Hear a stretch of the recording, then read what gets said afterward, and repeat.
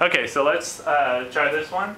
It says, how many stereoisomers can be drawn for the following molecule? So let's try this again. So what is the formula for this? 2 to the n power. 2 to the n power, right? So 2 to the n.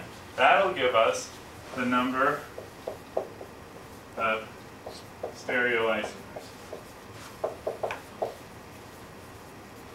in most instances, okay? So you got to watch out sometimes, okay? So let's look, well, n here, what is that? That's the number of stereocenters, right? Yes. So let's figure out how many stereocenters we have. So we've got 1, 2, right? Does everybody agree with that? Because H, methyl, Br is different, all different than this whole group over here, right? So with n equals 2, so the number of stereoisomers should be 2 to the 2, which equals what? 4. 4. So we would think that we would have 4 of these, right? So what would those be? Well, we would have the R, the SS, right? The RS, and the SR.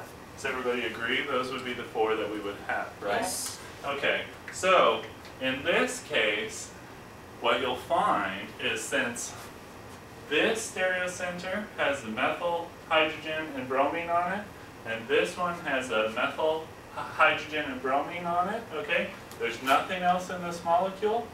One of these stereoisomers is going to be a meso compound, okay? So when you have a meso compound, right, it's its own enantiomer. So its enantiomer is the identical molecule of itself, okay? So I've gone ahead and built the 4 different structures, okay? So if we look here, let's figure out which ones we have. So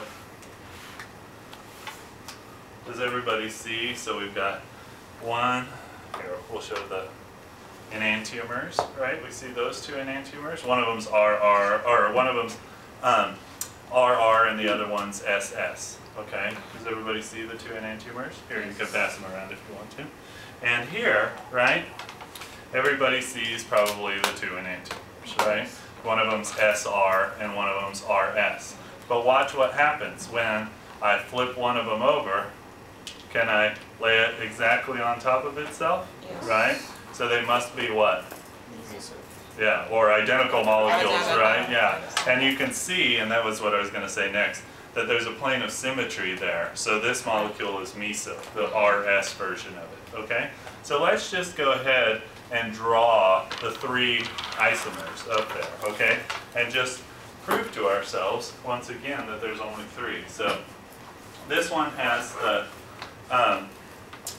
hydrogens in the back, so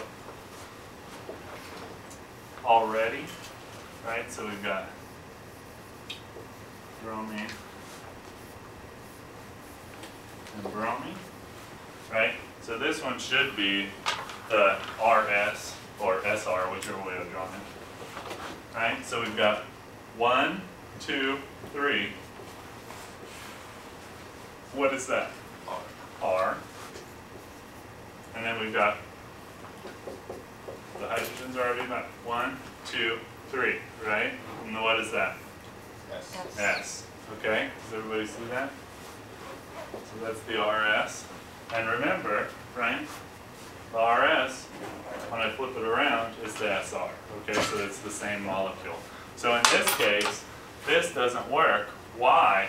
Because the RS equals SR. Why?